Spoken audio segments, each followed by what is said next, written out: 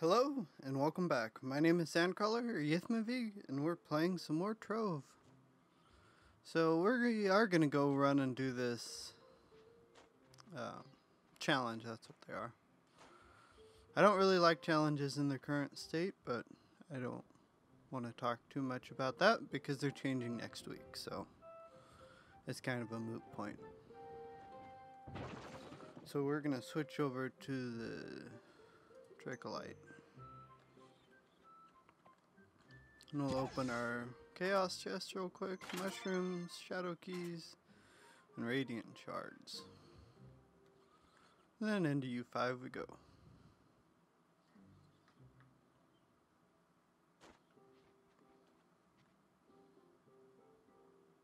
Neon City. Okay, there's one right. Let's try a Rally Blade. Yeah, it just teleported us out too.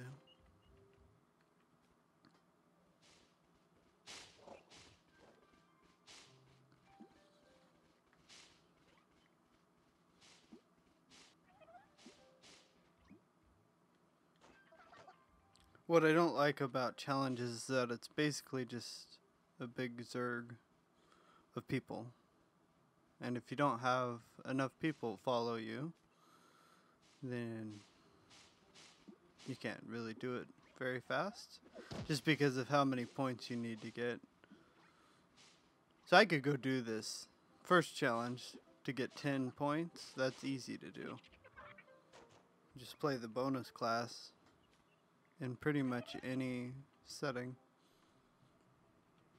But see how they're all spamming for invites? That's because they want to be invited to a big group so that they can get the 100 point finished. Which you can't do in 15 minutes anyways. I forgot how to play this class.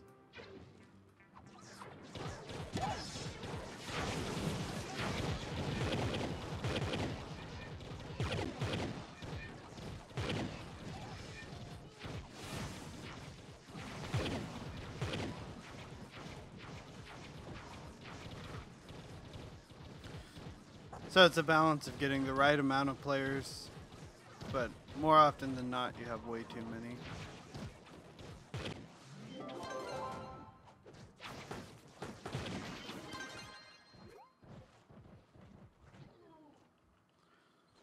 Okay, so I guess we'll go, looks like we're going this way.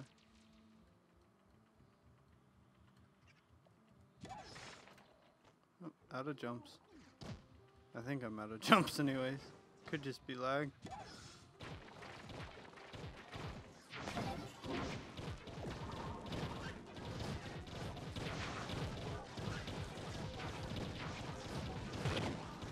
I got a new keyboard, and so it's kind of hurting my hand to play this game, or any game right now on it.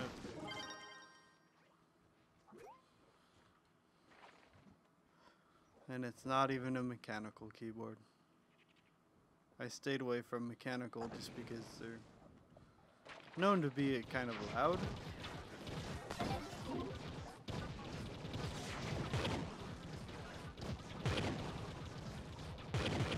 But I'm still getting used to where the keys are on this one. It's the Logitech G105.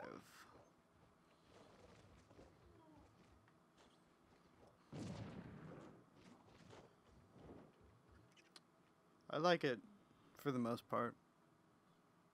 I'm not sold on the macro keys yet, mostly because what do I need macro keys in Trove for? I don't.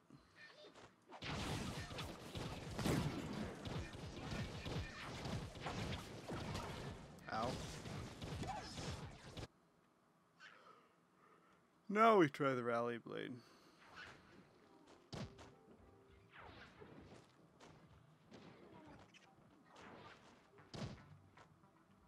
I'm just gonna try and do the 41. I won't try for the 100 point.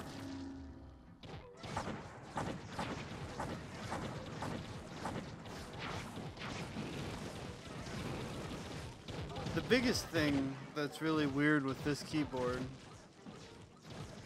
is that the shift key is just like in a weird spot. Like it just continues out too far.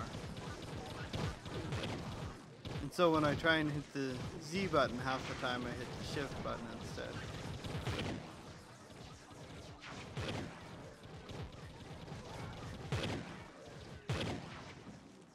And then I don't like that the macro keys line up with the escape key.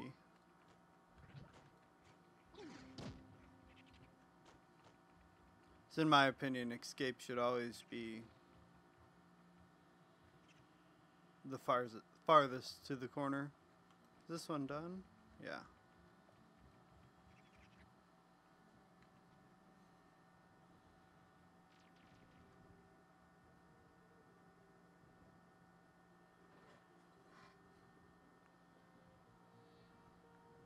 Probably the biggest thing is that it doesn't have a wrist rest right now.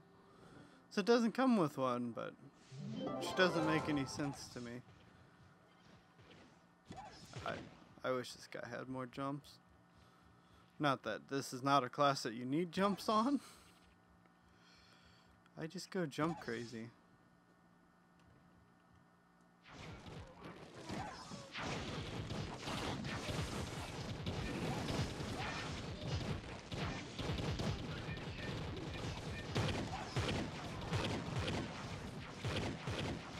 This is actually, it's one of the, I think it's the second class I got to level 20, but it's probably one of my least favorites.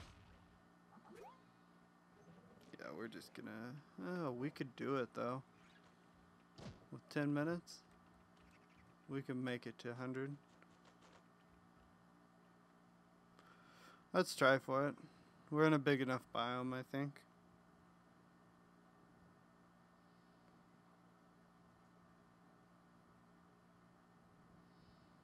As long as we keep enough people.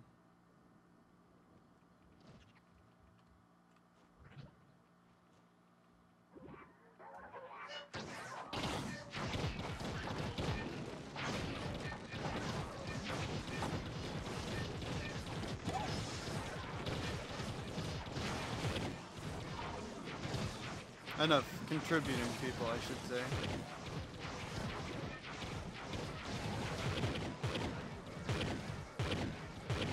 So what tends to happen is that half of the people stand outside of the dungeon and let 5 people go in and kill it. Which goes back to the Zerg I was talking about. I'm gonna go out this way.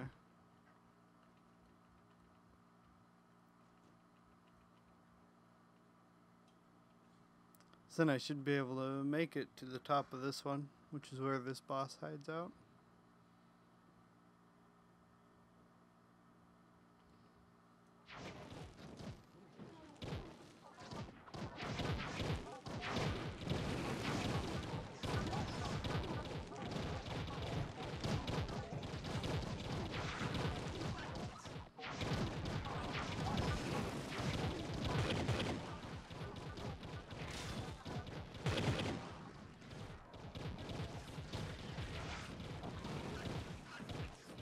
I'd rather play my Boom Ranger.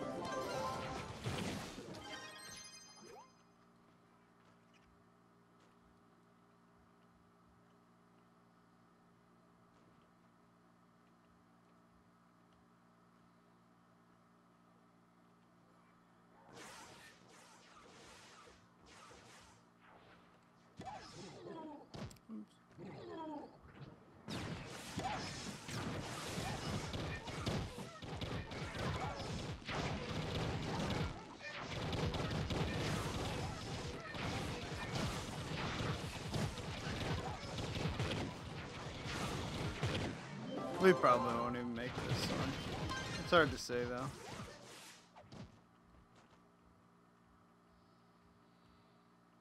Since I came to this biome late, it kind of depends on where everybody else was at.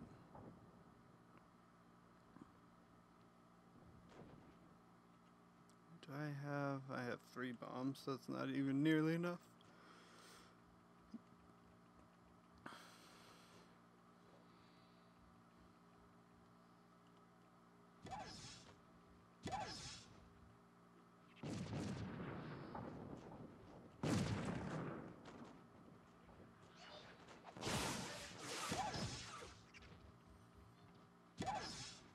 These little tower things are where the bosses are hidden. The main boss is in that big one.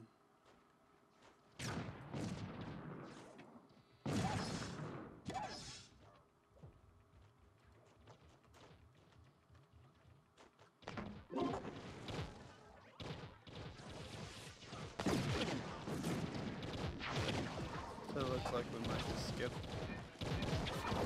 the small ones. Looks like one of them's below us.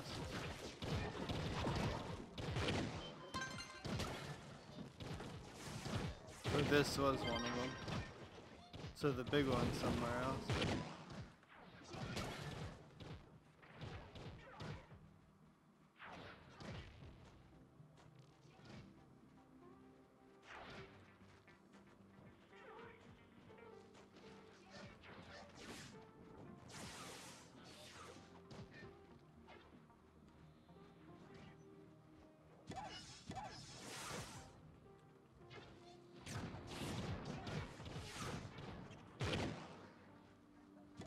I hate this dungeon. That's why if it was me, I would have skipped this one. Just because why do you want to be lost in a stupid large dungeon?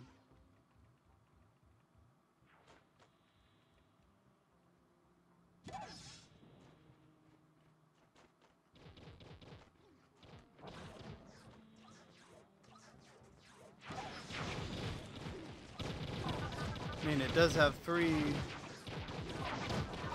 stars in it, basically, so it'll give you 3 sets of points, however many points you get.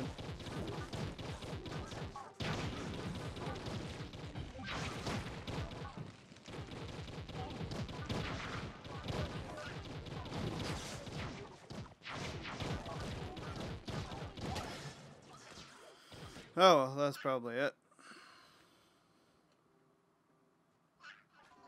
Because half the people left after we found the one.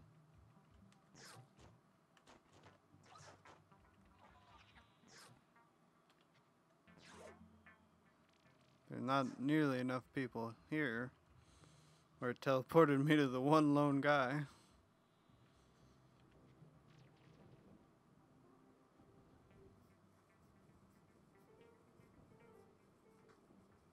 Yeah, there's no point.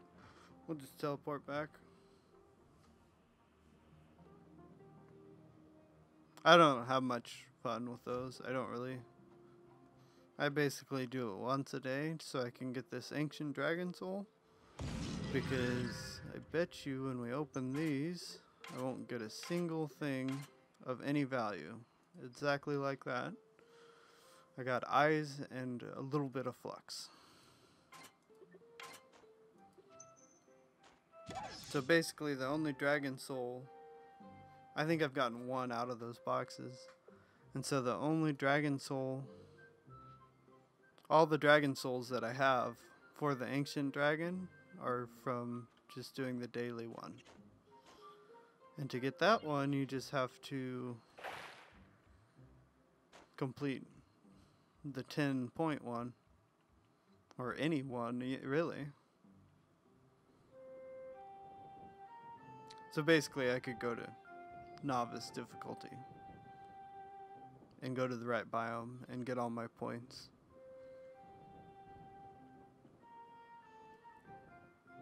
And get my dragon soul, since that's the only one I get.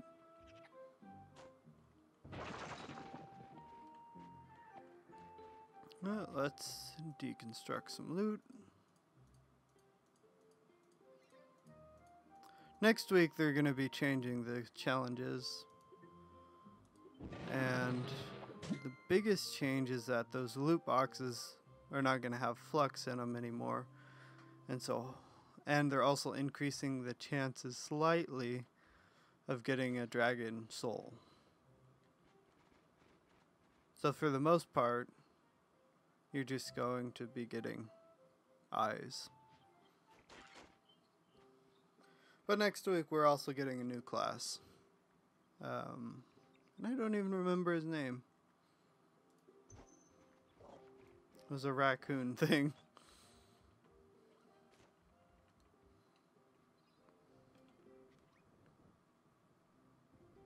Spear, he uses a spear, but that's basically the most interesting thing about him. His kit looks pretty fun though.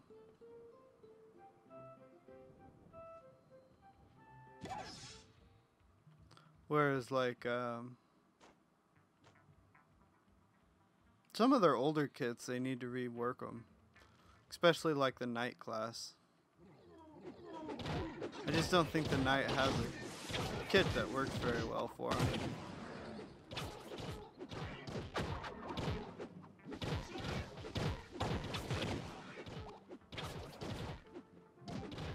Yeah, that kind of hurt for a moment.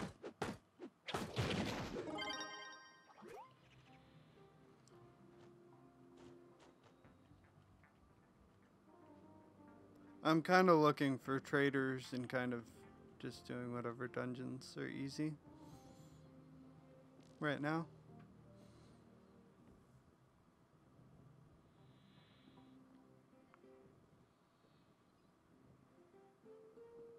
Kind of looking for recipe dungeons too.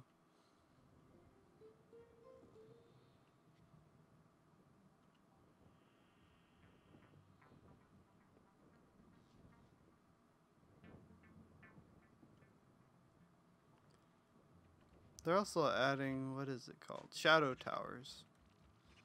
And I have no idea what they are because I don't get to watch a live stream.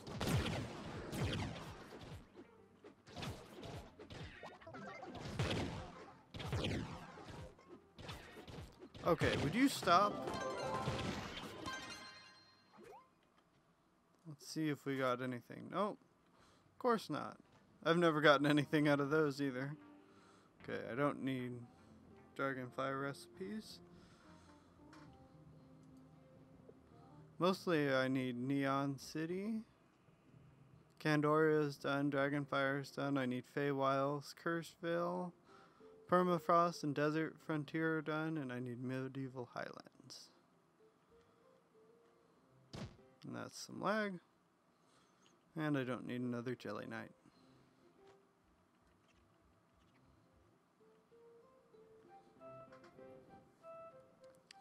So Shadow Towers are gonna kind of replace challenges in the sense of flux farming. Is what I've heard anyway.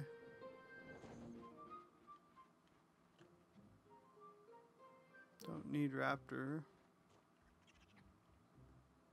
You can fly 100, it's like 200 blocks away. And the trader will rotate his wares.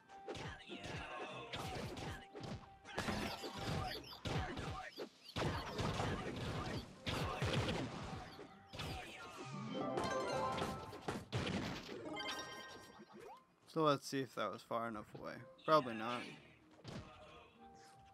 No, I know that's not far enough away. You have to be pretty much to where the fog is covering it.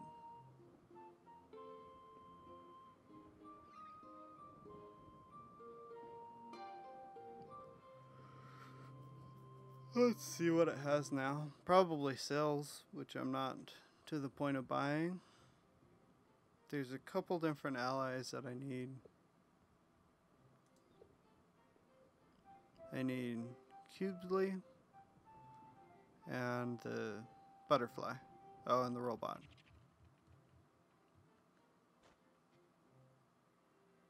And now he has another mount that I can't afford.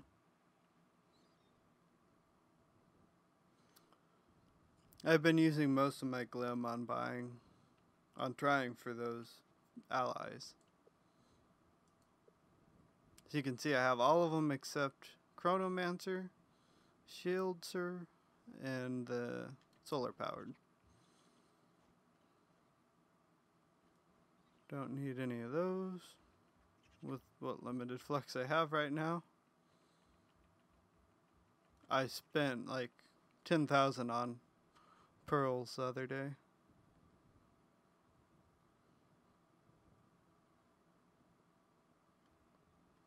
And then I upgraded a bunch of equipment with those pearls.